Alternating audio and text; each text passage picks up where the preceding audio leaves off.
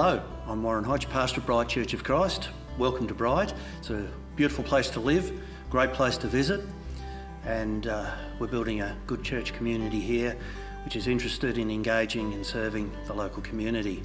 An added bonus to having a new worship centre is to be able to see our expanding children's ministry move from just one space into two spaces, utilising the old worship centre as a good space for children's ministry. The question as to why we built a new worship centre, well, on many Sundays we were filled to capacity in the old building, and people were out on some Sundays in an overflow. And of course, with the possibility and potential of further growth, we needed a new facility to allow people to all gather together in the one space to worship God.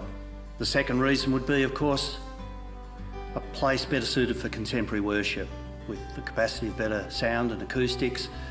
So this new building really meets that objective really well, is going well for us. And the third reason we would build a new worship centre like this would be that we've found that old church buildings can be intimidating to people who aren't used to church or have had bad experiences of church. So we've found that this new worship centre meets that objective, but we know too that it's not just about a building.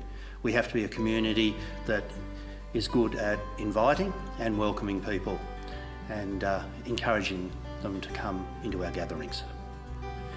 Hi, my name's Graham Manser. I'm an elder at the Bright Church of Christ. I'm also the sports chaplain, accredited sports chaplain at the Bright Football Netball Club. Engagement with local community, I believe, starts with prayer, vision, commitment and unity from our local fellowship. The church here has been a sponsor of the local Football Netball Club for over 10 years. So we've put commitment and we've put skin in.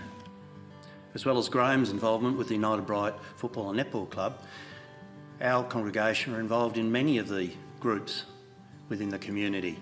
So it's not so much starting new activities, it's getting involved in what's already happening in the community.